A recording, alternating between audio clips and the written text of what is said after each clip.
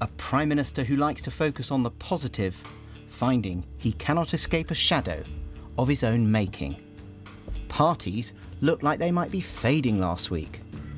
But now photographic evidence of drinking and general merrymaking, a toast, a speech and a lot of alcohol in Downing Street, all to mark the departure of Communications Director Lee Cain. Not a party, says Number 10, a work leaving do. Labour sensed trouble some time ago for that date in Number 10. A lockdown had recently been imposed in England, barring indoor mixing outside the same household unless reasonably necessary for work purposes. Will the Prime Minister tell the House whether there was a party in Downing Street on the 13th of November? Prime Minister. Mr. Speaker, no, but I'm sure that whatever happened, the guidance was followed and the rules were followed at all times. Words which may come back to haunt the Prime Minister, but he believes it was within the law, a leaving do in the workplace. And the police clearly accepted his explanation because he was not fined for this event. Others were. A supporter of the Prime Minister accepts his explanation. It was a work do. That's what people do at work. You have leaving dues. Now, I understand entirely the public anguish at a time when they were locked down and they were not supposed to be together.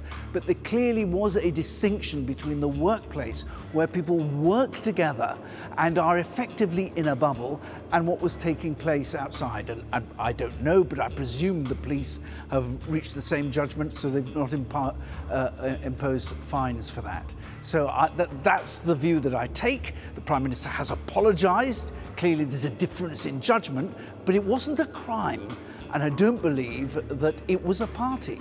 Labour is dismissive of this suggestion. I had a member of staff move on from my team during the pandemic. We said goodbye to him on Zoom.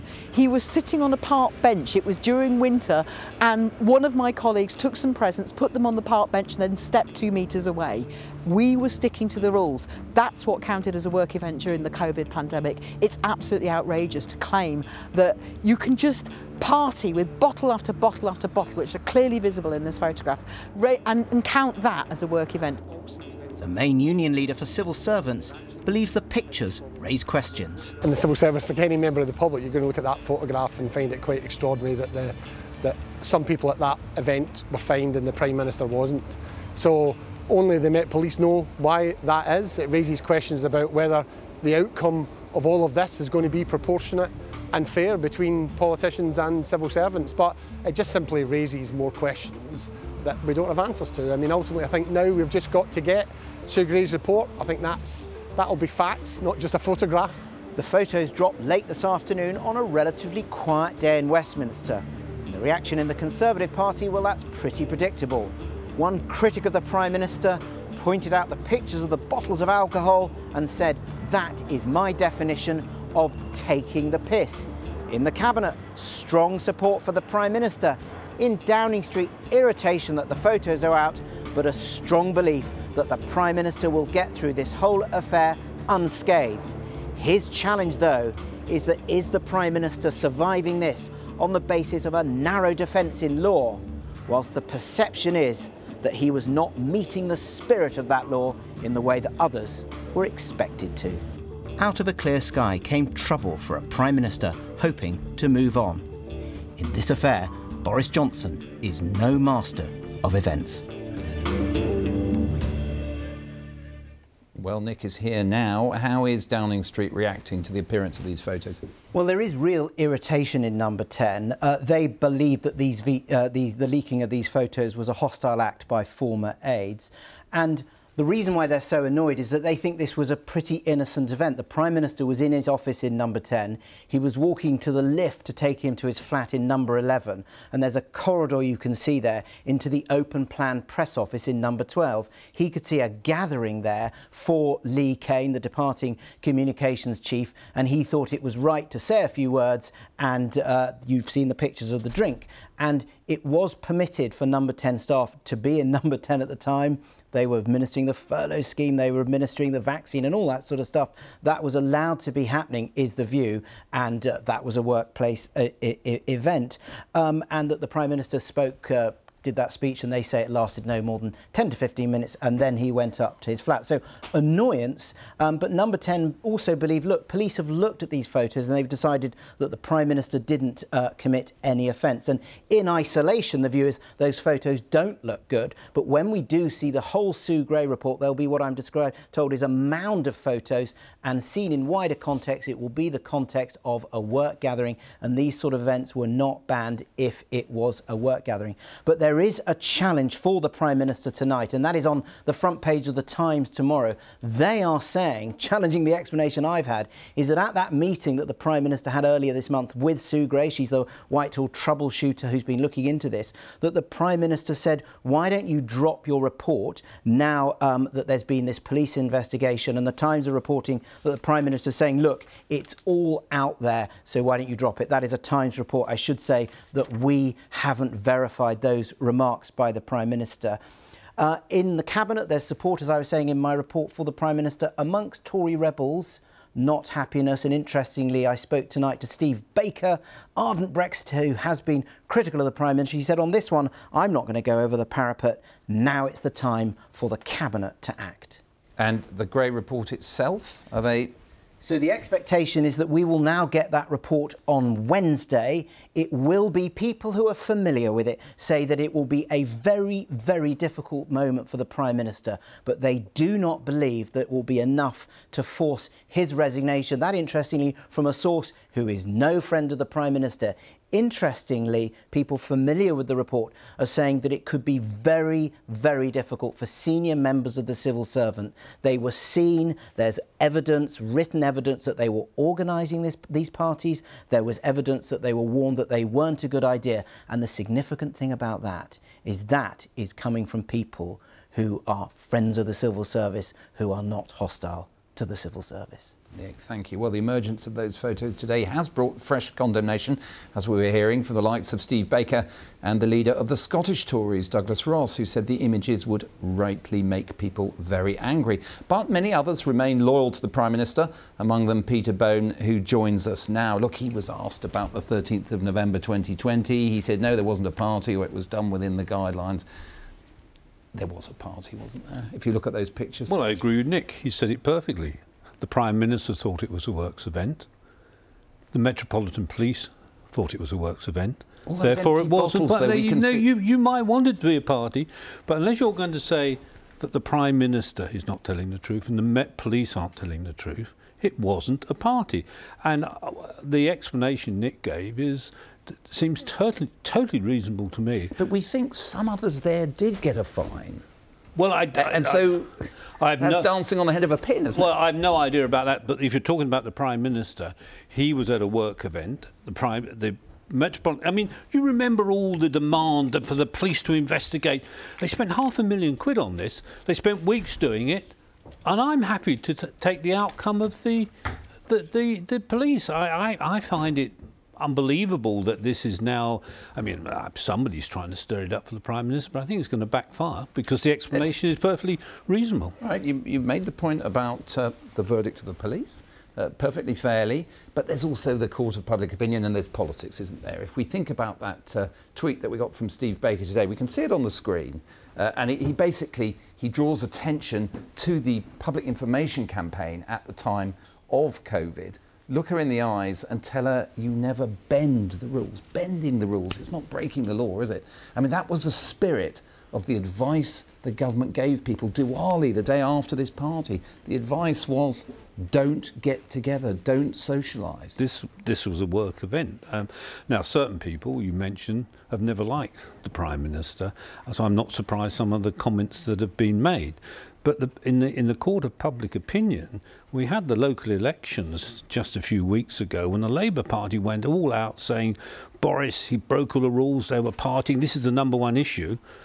And Labour, I think, lost seats north of London. So I think... They lost Westminster as well, but... But the truth of the matter is, if they'd been right, there would have been wholesale losses of Conservative seats to Labour, and there wasn't. And I think there's people in the Labour Party who are now questioning whether Keir Starmer's concentration on Partygate and not the issues that voters are concerned about, like the war in Europe, COVID, the small votes and the economy. I think that's true. I think people are concerned about that. I think these parties are not registering outside of the Westminster bubble. Well, we should, on Wednesday, finally have the report. Do you think you could read anything in there that would cause you to withdraw your support from the Prime Minister, or is it unconditional in that sense on this matter? No, I think that the Sue Gray report is very important. At one time, that's all we thought we were going to get. But now we've had the police investigation, it's completely clear that the police don't think he broke any rule. Well, there was that one occasion when he was ambushed by a birthday cake. And by the way, this latest thing that we're talking about was published at the Times. The Times newspaper published it. They talked about that event, and they even had a picture. The Lee Kane farewell do. Yes. So nobody created a fuss there. So I'm afraid, I think the Labour Party have got this totally wrong, and I think it's costing them dearly. Do you think he shouldn't have been fined at all then?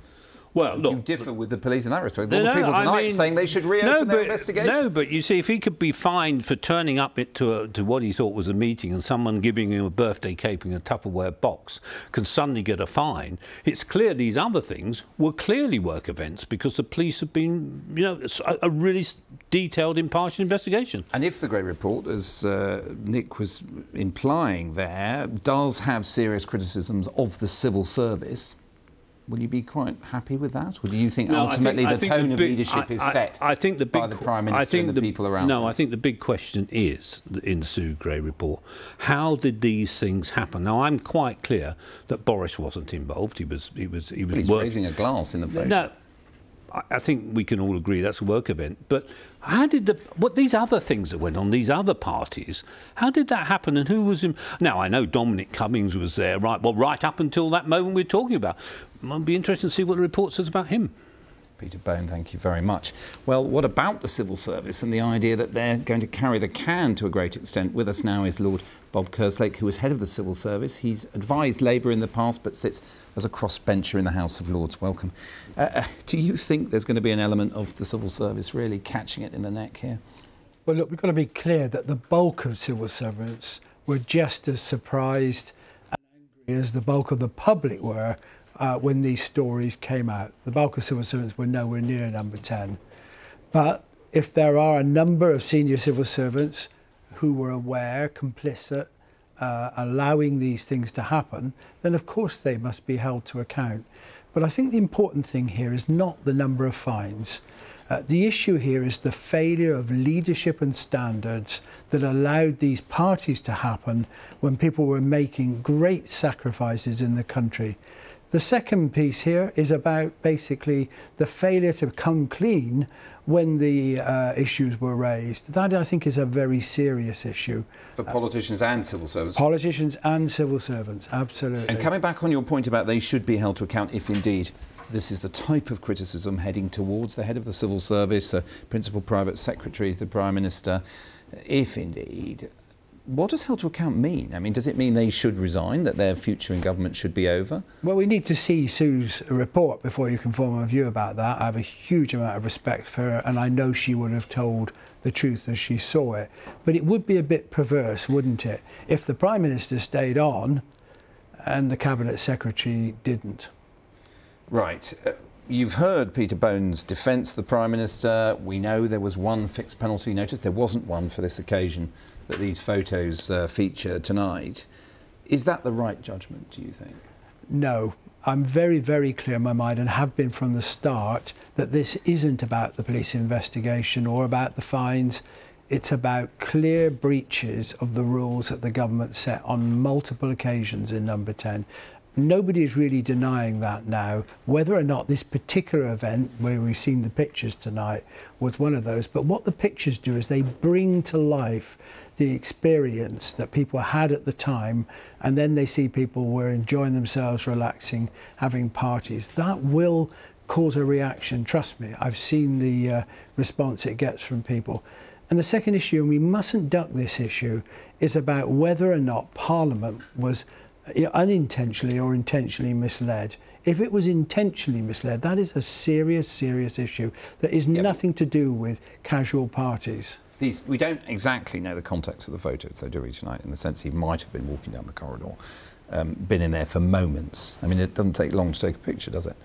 No, it doesn't. But your point is more general. My point is more general. Just think about the context. People weren't even going to funerals, or allowed to go to funerals, Absolutely. Meeting people outside their bubble. It wouldn't have taken a genius to see that any kind of social shouldn't have been happening at that time, even to see the departure of a long-standing civil servant. It just wasn't on, and most people, right-minded people at that time, would have thought that. Now, Downing Street is many things. I mean, it's a place of work, it's a centre of political power. If things are going wrong, in your view, in the way they were, who is ultimately responsible? Is that the head of the civil service? Is it the Prime Minister? I mean, who is responsible for that place of work if there's not a party house atmosphere, but an atmosphere in which this sort of thing was going on multiple occasions? Ultimately, the PM. And just to answer that question, could you imagine this happening when Theresa May was the Prime Minister? But, of course, the head of the private office, the Cabinet Secretary, should also be taking responsibility if things are happening that shouldn't be happening. But in the end, it's the Prime Minister's office, it's the Prime Minister's house. Well, Kerslake, thank you very much indeed.